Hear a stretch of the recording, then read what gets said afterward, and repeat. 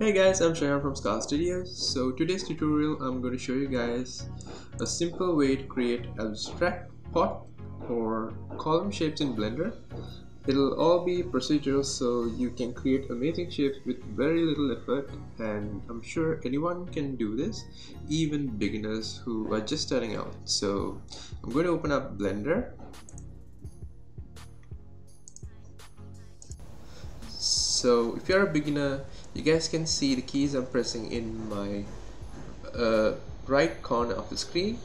So all you gotta do is press shift and A and create a plane, and tab into edit mode, select everything and press Alt M and click at center, and we have one point in the middle of our screen, and we're gonna press 1, and G, we're gonna move that point to a side, and E, we're gonna extrude it up, and now we're gonna add a screw modifier, and now we are gonna just extrude with E and move it like this, and do whatever you want. Just create some abstract shapes where you want, and you guys can see it, the mesh is following the path. We are creating a nice shape on our way, so I'm going to put it on top and create our shape.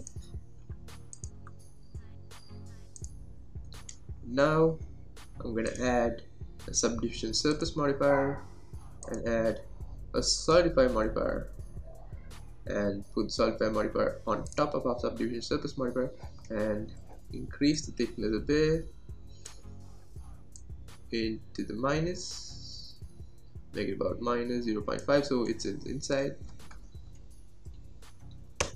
So yeah, that's it guys, we have something we want, and I'm going to show you guys how I created a few shapes in my thumbnail.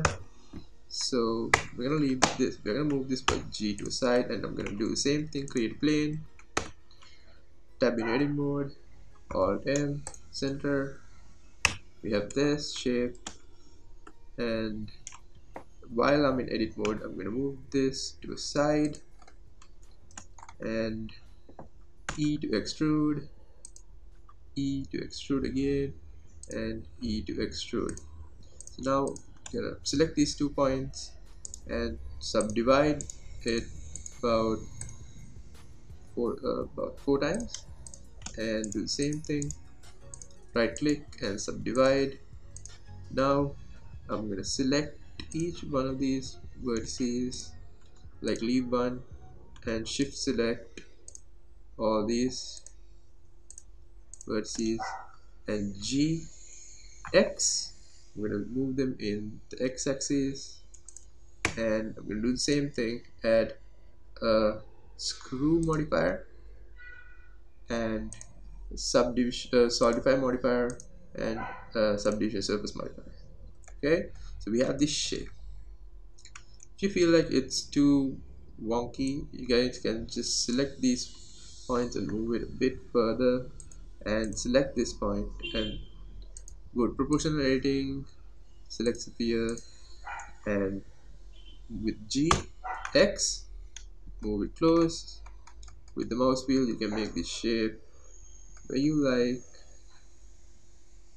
or you can select this, smooth, and GX, you can create a nice shape with the mouse wheel. So, and increase the minus direction, and we still have a hollow in the bottom of our pot. So all I gotta do is create press apply and tab into edit mode, select this with Alt and press Alt M and center, and yeah, or just scale it in, deselect proportional edit mode, proportional edit, and scale it in. And we have a few shapes here now, and I'm going to open up some reference images and see whether I can create one of these shapes as well. So it's not so hard, just open up a reference image and check whether you guys want to create it. Maybe I will create this shape. So all you gotta do is move this to a side, Shift A, create plane, tab in edit mode, Alt tab, center, and G, I'm gonna move it to the side, E to extrude, E,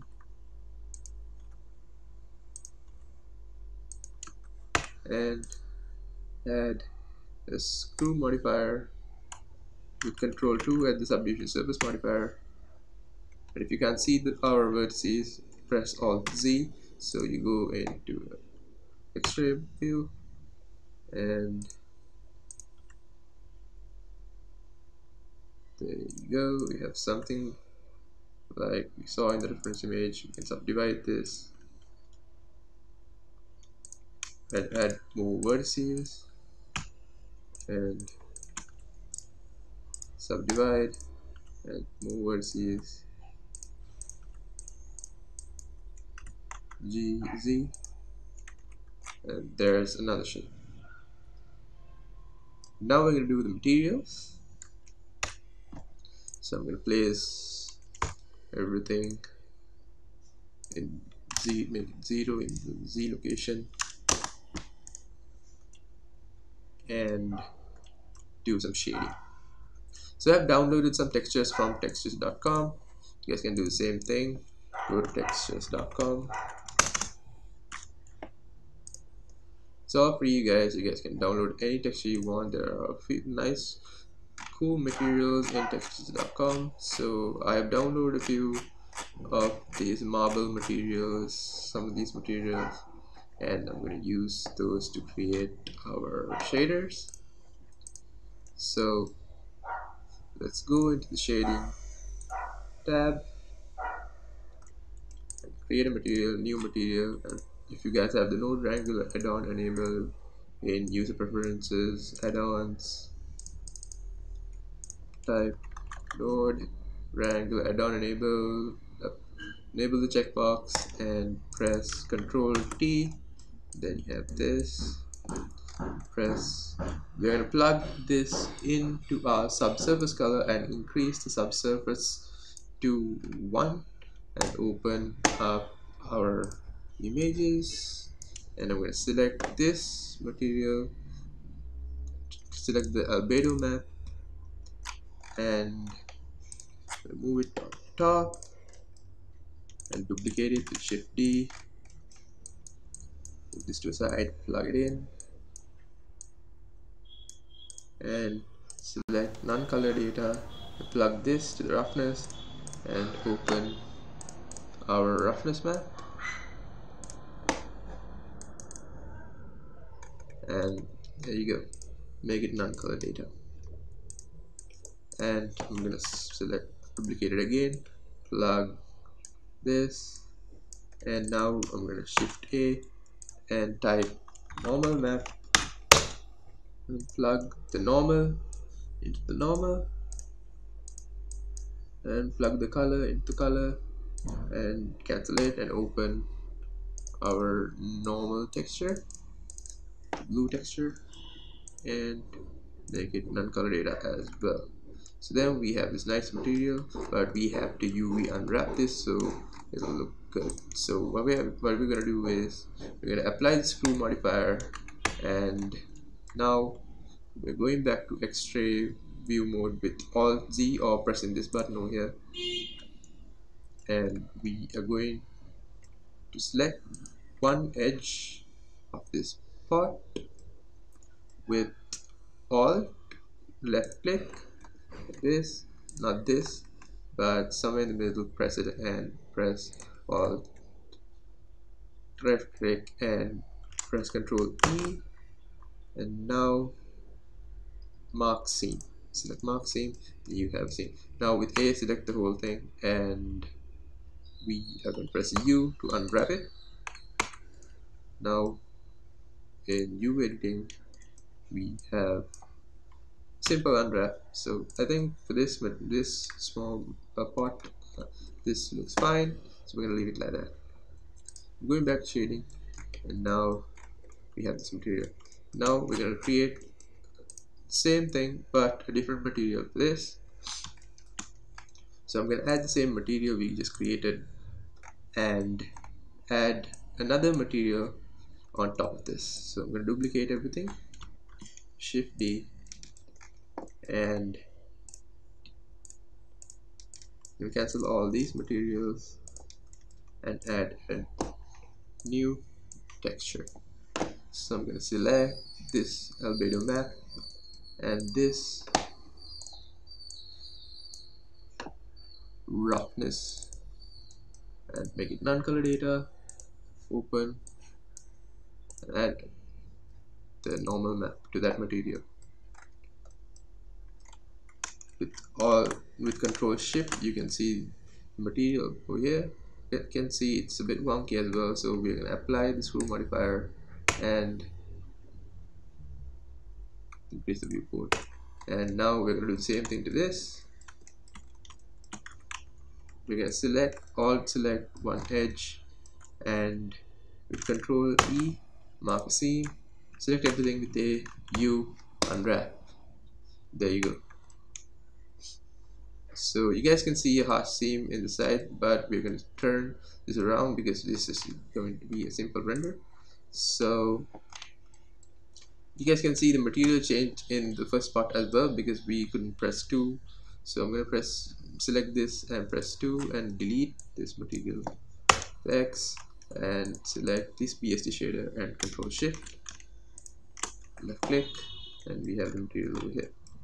Now we are going to add a gradient texture, select gradient texture and add a mix shader and plug it in between, plug the other BSD shader in the middle, and plug our gradient texture to the middle as well. So I'm going to add a texture coordinate to this with Control T as well and rotate it in the y-axis to about 90 degrees and add a color. I'm going to bring these two together a bit closer so we have a nice differentiation of our material. So I'm just going to place this closer together and do a simple lighting setup. Create a plane with S, I'm going to scale it and press 10 and Shift D to duplicate it, and RX rotating the X axis 90 degrees, and G, Y, move it. I think I can duplicate it. I did, but I press Ctrl Z and undo it. RX 90. There you go. Add a camera with Control A, select camera and Control Alt 0. Replace my camera. Move it closer with G, Y,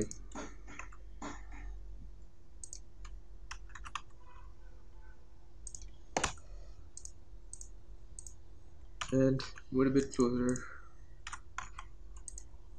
I'm going to do some simple lighting. Create area lamp, move it on top, scale it 5, Shift D, Y 90 here, and Shift D, Z 90. So we have a backlight over here. I'm going to increase this to about 2000, this to about 1000, and this to about 1000 as well. Now we're going to world settings and make it black, and there you go, guys.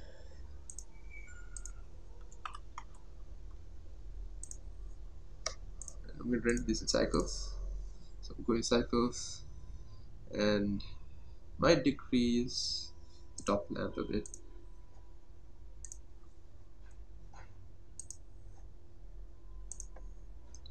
Well, 100. Also, if you guys feel like adding a handle to this path we created, we can add a curve. So I'm going to select this spot because it's already in the middle. So I'm going to add a curve path, or yeah, I'm just going to create a curve path and tab into edit mode. Select everything. I'm not going to move it unless I'm in edit mode. So go tab into edit mode, move it over here, and select one of these points and just move the points where you like your handle to be. So let's say I want my handle to look like this,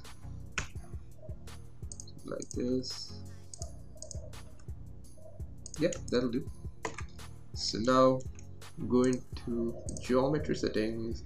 I'm going to increase the depth to about 7 meters, increase the resolution to about 8, and I'm going to select this and add the same material we had in first one, and it won't work now anyways because we need to convert this to mesh. I'm going to shift D and duplicate it, and control and press RZ 180. We have our handles. So I'm going to select these two and press F, Control J, press F3 and type convert, and object convert to mesh from curve. You can see this, and I'm not sure whether this is the correct material. Nope. So this second material, so I'm gonna create. So that's it for this tutorial, guys. Hope you guys liked it, and if you guys enjoy these videos, please leave a like and a comment below, and that'll keep me encouraged and motivated to make more videos like this. And if you guys enjoy my tutorials, please subscribe to this channel, and yeah, see you in the next one. Thank you, guys.